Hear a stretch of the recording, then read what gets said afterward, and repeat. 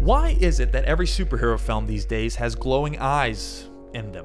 It's like you're not a superhero unless you have glowing eyes. Now, I'm not complaining. I actually like this effect, and I use this effect in my most recent short film, Lab Rat. And today, we're going to jump into After Effects and see how it's done. So in After Effects, we have our footage here. We're going to first take the footage layer, and we're going to apply Mocha AE, select the Mocha logo, and that'll open up the Mocha software. And then in the Mocha software, we are going to track both of our actors' eyes. So I'm going to grab the ellipse tool right here and just drag an ellipse over his right eye. I keep wanting to say his left eye because, you know, to my perspective, it's his left eye. Anyway, you want to name it properly. So I'm going to do it for the other eye as well and name that properly. Then we're going to click the T down here and we're going to track through. Now, sometimes in Mocha AE, the tracking doesn't work, rarely. But like right here, we can see it's terminated. It stops working. So a way we can fix that is we can just adjust the ellipse that we already made. So I can take the left eye track right here and just make it a little bigger, adjust its position. I can also go down to the motion options and uncheck some of these. I uncheck the shear here. You can uncheck a few of them, but you'll notice that now when we track through, it works just fine. So we can click the grid tool to see how well the track is, and it looks great, so I can save and exit out of here. Now, before we continue with this tutorial, I want to let you know about an amazing deal that's happening with an incredible product, AE Juice's I Want It All Lifetime Bundle. You can get this product with my link below for 98% off. And what is this product? We see this one bundle comes with over 50 different products. Plus, as a separate bonus, AE Juice is actually partnering up with FilmRide to offer their VFX bundle for 65% off. Again, that link is below as well. Now, I've owned both of these bundles for some time now, and they've become part of my normal workflow, and they've actually helped me land clients with million and even billion-dollar companies. So you'll want to be sure to use the link below to get your hands on these amazing products while the deals last. And we can carry on. So for the glowing eye image, I actually used Midjourney to get this AI generated image. I'm going to bring that into After Effects and then create a mask around the iris. And then with this image, I'll scale it down and put it over our actor's eye. I will then duplicate it, bring it over to the other eye until it's positioned well, and then I'm going to change the blending mode to add. Now we're going to go to Effect, Stylize, and add a glow effect.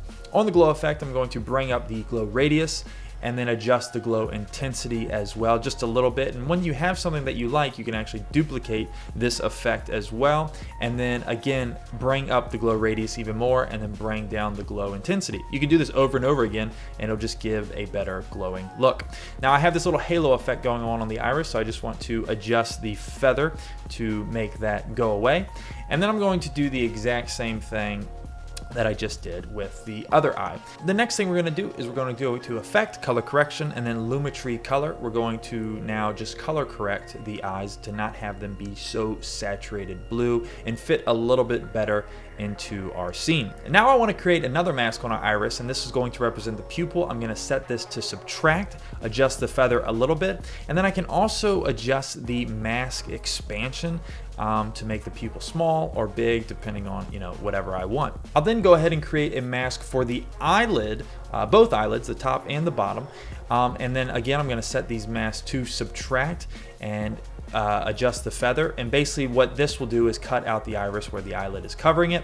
And we will want to animate this mask later on, but we're not going to worry about that until we actually track the images in. And speaking of tracking the images in, that's what we're going to do now. So what I want to do is I want to first create two nulls. I'm going to start by creating one. I'm going to name it properly, which this one right here, I'll name the right eye, and then I'll duplicate that and then name this other one the left eye. Now I'll go over to the Mocha AE effect, click Tracking Data, and then Create Track Data. I'll select the left eye and then hit OK. And then I'm going to go down to Export Options, change to Transform. That's just my preference. And now I want to select what null we want to put this information to. So we're going to select the left eye track and then apply Export. And again, this is why it's important to name these tracks, because it makes this process far simpler.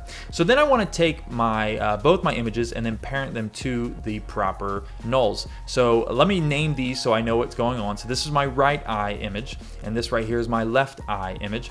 And then I just want to parent them again to the corresponding nulls. So now when we play through, it should be tracked in. You can see here, it's actually not looking so good, right? And what's going on here? Because the Mocha AE track that we did looked great, but now this is looking horrible. Well, the mistake that we made, and I used to make constantly when I first used Mocha, is that the aspect ratio of the footage that we tracked is not the same aspect ratio as the composition.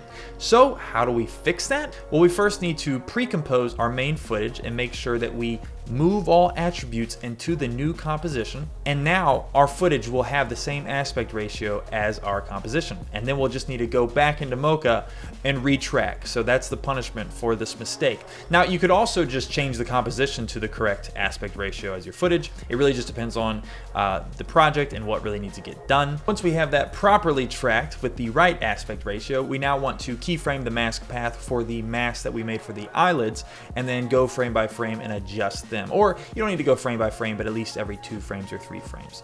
And once we have done that, we now have our completed glowing eye shot.